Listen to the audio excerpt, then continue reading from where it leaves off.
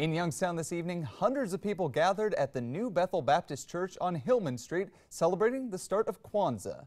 There, folks enjoyed music, dancing, cultural expression, and a community feast, marking the start of the 7-day festival celebrating African and African-American culture and history.